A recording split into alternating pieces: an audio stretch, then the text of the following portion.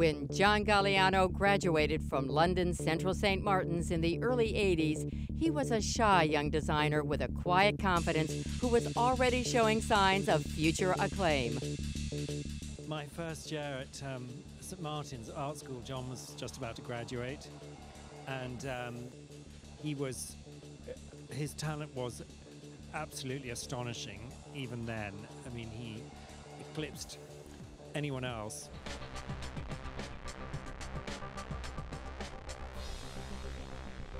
However, early in his career, commercial success was elusive. At one point, the editor of American Vogue provided some much-needed support.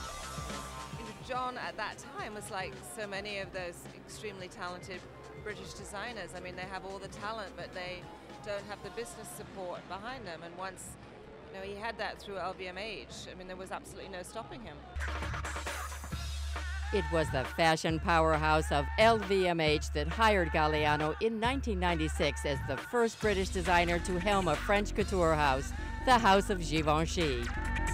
In short succession, the young genius was named to the even more prestigious position of creative director at the legendary house of Christian Dior.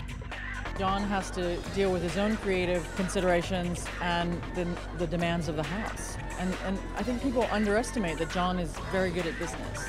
John really knows, and he really is able to deliver to the house when they need something. But he is one designer that you cannot tell what to do. Sadly, his time at Dior came to a sudden and ugly end when on the first day of the Fall-Winter 2011 Paris collections, Galliano was fired from the historic house.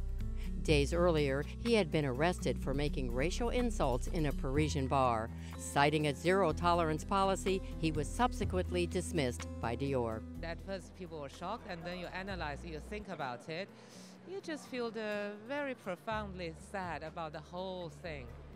It's a real sad moment in Paris to not have Galliano with us. Where Galliano will end up is still undecided. But the news of his 3-week stint behind the scenes at Oscar de la Renta for fall 2013 offered the fashion world a glimmer of hope of his return.